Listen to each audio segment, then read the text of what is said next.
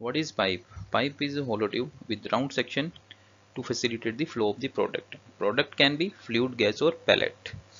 Pipe is identified by nominal pipe size NPS. If you see here 6-inch NPS along with the schedule number which is showing the thickness of the pipe. We are having 40 schedule, 80 schedule. Outer diameter will remain same.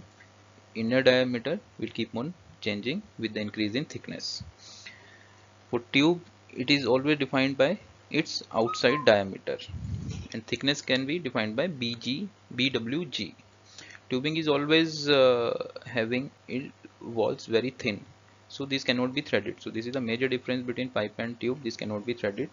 Tubes are used in exchanger piping, instrument air, instrument lines, small interconnecting piping on equipment such as compressor or boiler, etc.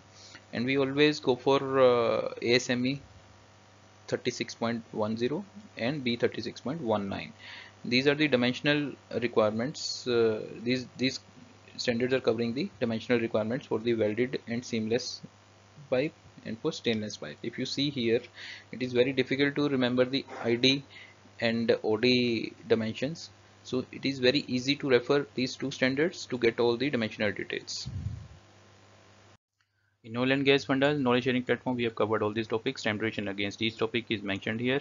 Now in 2-minute funda part 1 series, we are going to cover 30 topics. I'm sure you're watching the HD and non-HD format along with the subtitles. So keep on watching, keep sharing knowledge.